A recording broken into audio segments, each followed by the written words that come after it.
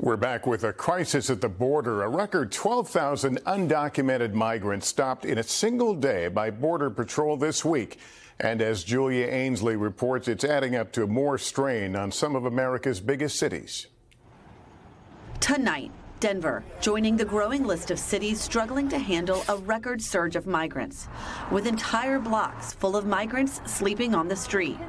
Oh, it is a crisis. Mike Johnston is one of 5 Democratic mayors recently writing President Biden, saying action is needed to help cities address the crisis. What's the one thing you want from the Biden administration right now? When you admit someone for asylum into the country, they should get work authorization. We should expedite the process of approving that application so it doesn't take 4 years. It could take 30 days.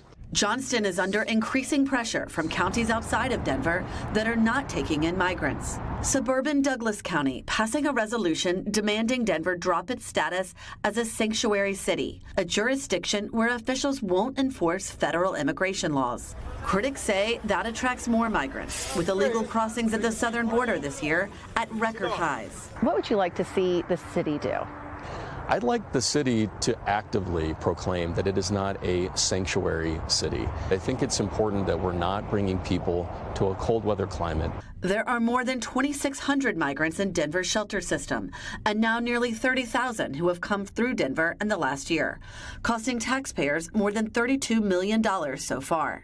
Denver's shelters are full, with some migrants now sleeping in tent encampments like these, where temperatures drop below freezing at night.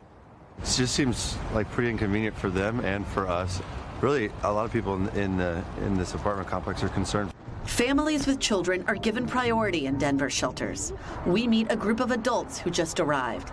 Genesis from Venezuela said they don't know where they're supposed to go next. We don't know. We have no knowledge, direction, location, she tells us. Jan saying, we had to go through 7 countries on foot through the jungle.